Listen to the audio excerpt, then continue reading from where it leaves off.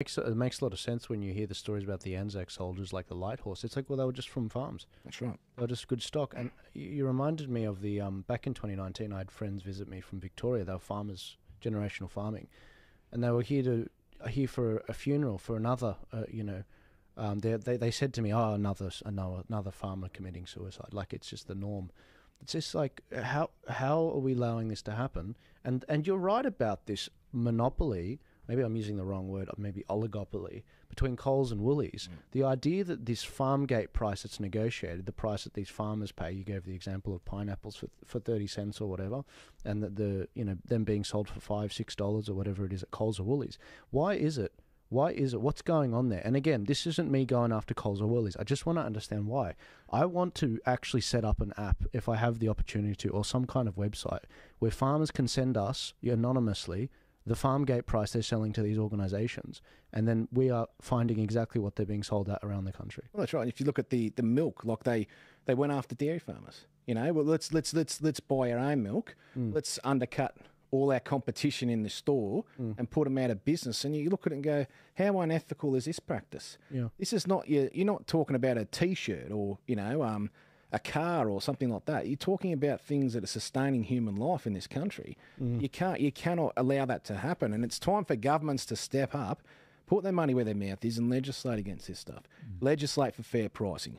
And I'm talking at the gate. The farmer gets way more in their pocket for what they produce, but the end sale to the consumer can't be an extortionate price. And I'm not talking about, taking away free market. We're not about that. You always got to have free market. But if you do not have regulations to protect farmers, you've got to have something there as a safety net for them. And also another safety net you've got to have funds for them for when crops don't work, when they have droughts, when things unexpected happen. And people from the bush are very proud people, very hardworking. They don't want a handout. They'll never take a handout. But this isn't a handout. This is their money that they've paid in tax over many years, and all the hard work they've done feeding our kids and feeding our country. We should be going after them and going, we've got a fund here for you. If you have a bad crop, we'll still make sure your farm's taken care of, you still got money in your pocket, and you looked after the community of people looking after our farmers, My question is, what sort of government uses our taxpayer dollars to fund our farmers to not farm so that in 3 years' time we have no food? This is our government that we're paying our tax dollars to ensure that 3 years down the track we do have grain stored to eat. The joke's on us. It really is. The joke is on us that they're using our taxpayer dollars to pay farmers to not farm. This world is just bizarre.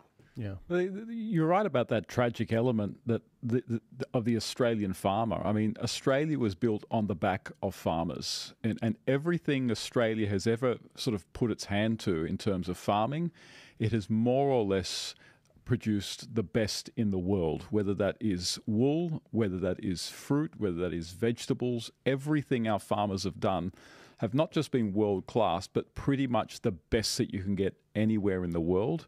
They're a part of our they're as much a part of our heritage and our legacy as are the Anzacs. And what is happening to them, it really is, it's a national disgrace, and it's an act of sort of national treachery on the part of political parties that have allowed things like that to happen. Political parties that allow our farmers to go under, putting us at the mercy of massive global corporations who own millions of acres of tracts of land in other countries, from where we wind up getting our fruit and vegetables now. And you all see it at the supermarkets. You buy a nectarine or something like that, and you know it's not going to ripen because it was frozen at one point. It's come over, and basically it's hard when you get it, and after about a week, it's basically rotten.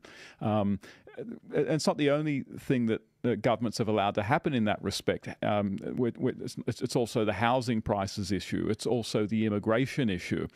These are literally acts of government treachery.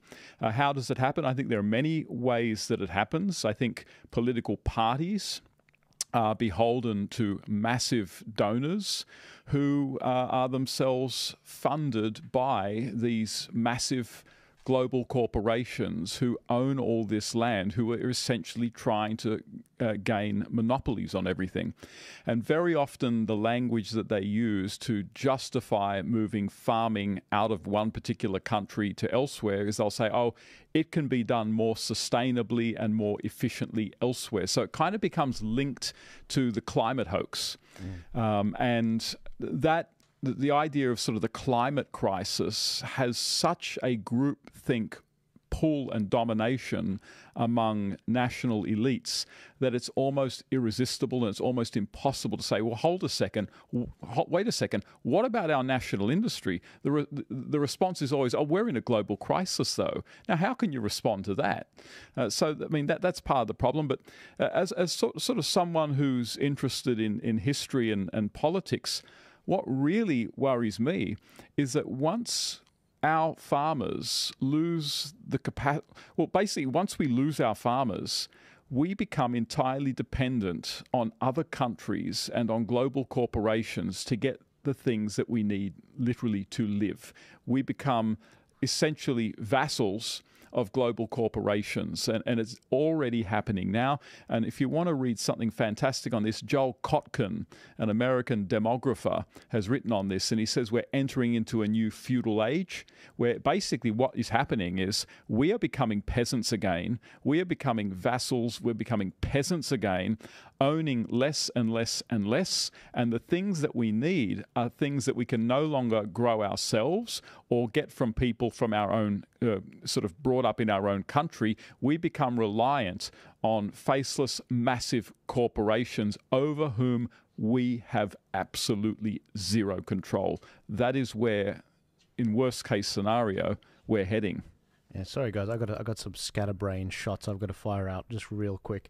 First off, tyranny of the majority. If you look at this map here, this shows you exactly the problem with this, because the farmers obviously rurally based. We've got about 8 or 9 rural electorates in New South Wales out of about 40. So the other 30 that are there are all in inner Sydney right here, which is all zoomed in right here. This is a problem because they will never be able to get enough votes in order to actually do what they need to do. So if we don't actually start making more states, for example, if we don't actually keep the farmers in mind and hear their consultation, the people in the city where it's trendy to act as if they live out of reality and they don't actually have to listen to what the farmers are saying, the people that keep us fed. You've never been on the farm, most people in the city. You have no idea. Now, I was very lucky. I went to a school where there was 30-40% of the schools were boarding students from farming backgrounds. Because I went to King's and I saw these farming guys. They'd come from all over the country, and it gave me a healthy dose of the perspective of Aussies. Of course, some in the cities as well. But the other thing is these generational farms, they're generational farms because they're sustainable in their nature. Whereas they make them sound like these farmers that they're just, raping and pillaging the land. It's like, well, then there's nothing to hand your kids. These are like 8 generations of farming sometimes. And the last thing I'll say on this, Australia has one of the worst monopolies in the world with Coles and Woolies. One of the worst. When you compare it to other countries, even America. And the problem with that is if we don't work out how to actually have a truly competitive market, because the left will say, the progressives will say, well, this is capitalism's fault. It's like, no, this is not capitalism. This is like a monopoly that is entrenched by government policy as well. Anyway, there's a lot of things I want to do on this particular topic, guys, but I could talk about this forever. I would love to do some kind of a project. I've got the guys to do it. I just lack the information. If you could send it to me, what farm gate price are farmers sending their produce to Coles and Woolies? I have no doubt many of them will have some kind of an NDA. That's the challenge with these things. But I think it'd be fascinating. I think it'd be really fascinating. Anyway, moving on, I have a really interesting topic which we haven't talked about specifically, being digital ID. So